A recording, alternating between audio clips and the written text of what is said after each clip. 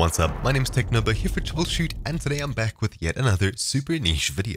If you came looking for what's in the title, I'm going to show you exactly that in today's video. I'm going to show you how you can record using OBS and record only the audio and not the video. Why exactly would you want this? Well, a friend of mine is streaming to YouTube, doesn't have much hard disk space, and would much rather download a stream later and combine it with audio, or download bits of a stream and combine it with audio on his PC. Because he records in multiple tracks like I do, with the desktop audio, Discord, Skype, etc., and then the microphone audio down here, it makes it really easy to jump to different parts in a video editing software like Premiere Pro. So before we get too deep into this video, I do need to explain a couple of things. This video is not showing you how to record only audio using OBS Studio, as that's quite literally impossible. You have to record some sort of a video output in order for it to work.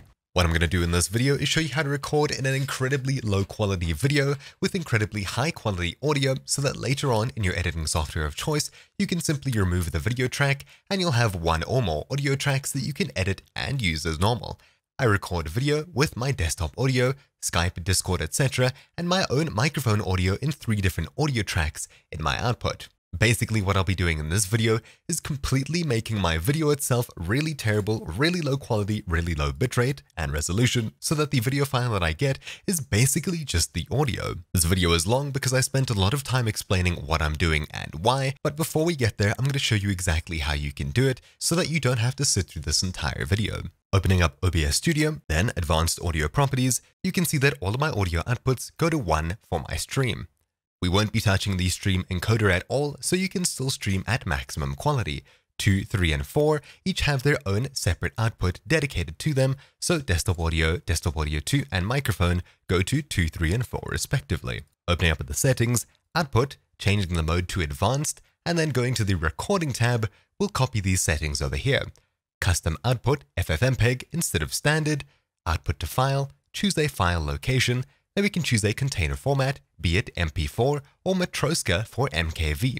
While they do have audio-only formats in here, they don't seem to record at all, and the video-only codecs obviously only support video. Choosing MP4, we can set the video bitrate to 1 kilobit per second, ignore the keyframe interval, and set our rescaled output to 34 by 32 pixels, the smallest possible with H.264 as far as I know, which is way smaller than what they offer here. Then video encoder you can leave as either H.264 NVENC for NVENC or something like libx264 for CPU encoding. Because we have such a low quality video output, this doesn't really matter. Then audio down here is the important bit. I record tracks 2, 3, and 4, desktop audio 2, and my microphone. Track number 1 has all of them combined and is used on the streaming section over here, which can still be maximum quality as it always has been.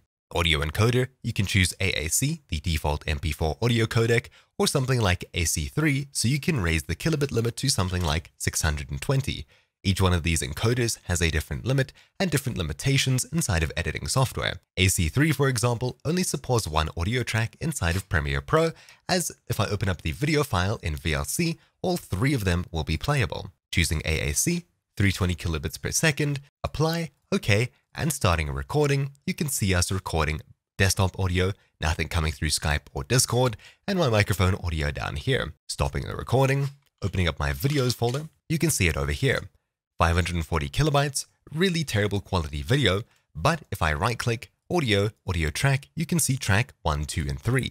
These are all really high quality. Checking something like media info, you can see the video has a bitrate of just a mere 5.6 kilobits per second. Then we have audio 1, AAC, with 320 max at an average of 288 kilobits per second. Audio 2, it didn't record much, but it has a max of 320 kilobits per second, and audio 3, 320 max again, and 241 average. Opening up Premiere Pro, ignoring the video that I'm currently editing, which is this one over here, and importing our new video, we'll make a new sequence, and you can see our 3 audio tracks. Unlinking it, deleting the video itself, we basically have just the audio recording, which is what we were aiming to do from the beginning. Raising the volume on my desktop sound, you can see the waveform for everything here. Desktop audio with music playing, and my microphone at the very bottom. Playing it, it works exactly as you'd expect, really high quality, and it's basically just an audio file output for OBS Studio, but of course we have to have some kind of a video. And that's exactly what this video shows you. This video is rather long as I do quite a bit of experimenting, and this took 5 minutes to explain in its entirety. So with that out of the way, if you're curious about what exactly the limitations are and some other things, you'll see them later in this video. Some of these are audio only, some of them are video only, and the ones without brackets next to them are both audio and video. So you may be expecting I'll pick Matroska, being MKV file formats, and I'll pick the audio only one, so it'll only record the audio. You'll select the correct tracks, select the correct bitrate, and the nice thing about here is the maximum isn't 300 and something. You can set it to say 512 or anywhere higher than that if you wanted. You could go to quite insane numbers here in the audio bitrate, and you can even choose a specific audio encoder. But leaving everything as default, you can see that the video encoder is currently disabled as we're recording to an audio only format. Clicking apply, OK, and starting the recording, you may see something like this. Failed to open audio codec, invalid argument. Let's quickly try and drop the audio quality, see if that fixes it. And it does. So now I'm recording the audio at 320 kilobits per second. If I go ahead and open up my videos folder, you'll see a file over here. Refreshing, you can see the file size is staying at 12.6 kilobytes and it's not going anywhere. If I stop my recording, you'll see it doesn't stop properly, and after completely ending my recording by clicking stop recording once again, you'll see that the file size hasn't changed. The video is actually unreadable. What we can do is head back to settings, output, recording, and we can change the container format to something like MP4, and we can simply go video encoder and choose disable encoder. But if we try it here, start recording, you'll see that we'll end up with another empty file. Why doesn't this work? I have no idea. But let's stop the recording twice. Go back to settings, output, recording, and we'll try something a bit different. What we'll do is we'll leave the video encoder as, say, NVENC, and we'll change the video bitrate down to 0.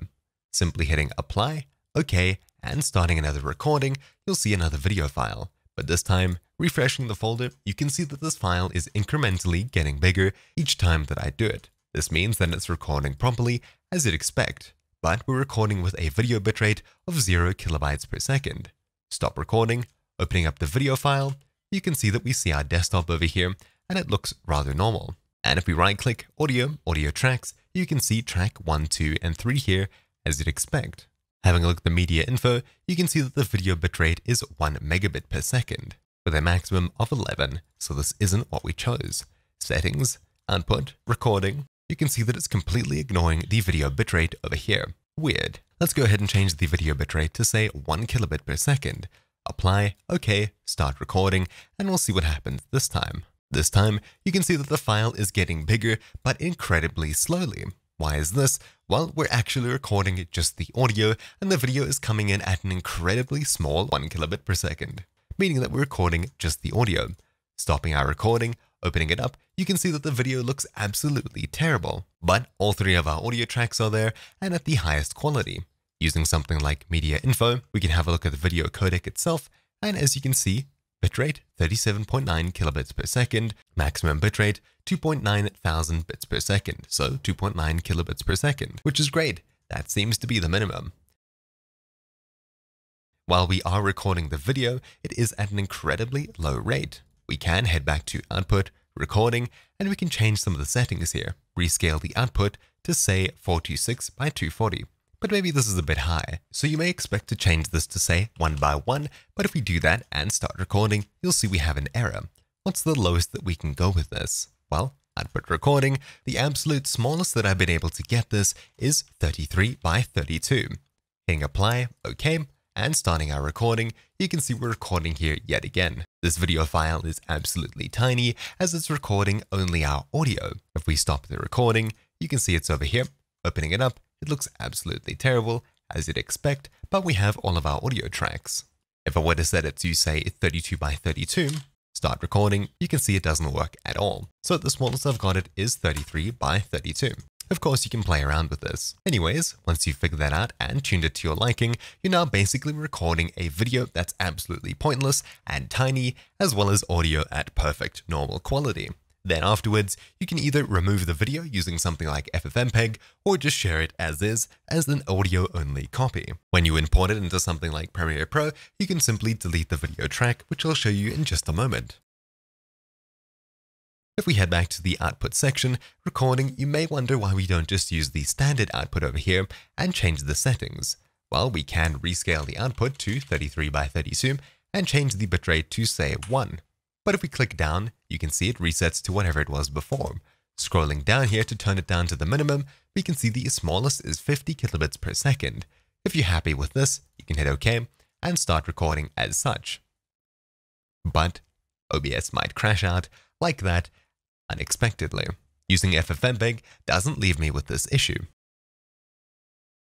If you wanted to get a bit crazy, we can do that. Heading back to settings, output, recording, we can change our audio codec from something like AAC to something else, as AAC has the maximum bitrate of 320 kilobits per second. If we have a look at the options over here and we pick something like AC3, doing a quick Google search, we can see the maximum supported is 640 kilobits per second. So let's try that. Apply, OK, start recording. This time, having a look over here, we have our same video track, but it's recording quite a bit faster using quite a bit more space, which is exactly what we expected. Let me just play some music so you can see that on our timeline as well. And going ahead and stopping our recording, we can see it over here once again, terrible video, but we have all of our audio tracks inside of it. Using media info, scrolling down, we can see the video has basically nothing in it. Audio, AC3, Dolby Digital, 640 kilobits per second, constant. Same with Audio 2 and Audio 3. Opening up Premiere Pro, I should be able to import this format. And it looks like we are. But it seems like it's only imported with one audio track, even though if we have a look at the actual file itself inside of something like VLC, we can see multiple audio tracks that we can select from over here. So of course you'll have to pick the right encoder for the right software that you're using to see that it works properly. With that quick demonstration out of the way, you can see that this is quite flexible and you can adjust it and play with it as you see fit. This has been a really quick video on how to get an audio-only recording, or well as close to it as you can, with OBS Studio. Now, because we didn't actually touch the streaming section of it, you can stream at maximum normal quality while having a really high quality audio recording on your PC with different audio tracks that you can combine later on if you ever needed to. The recording on your PC should be really tiny compared to the really big high quality video stream that you're sending out to the internet. Anyways, that's about it for this video. Thank you all for watching. My name's been Technobo here for Troubleshoot, and I'll see you all next time. Ciao.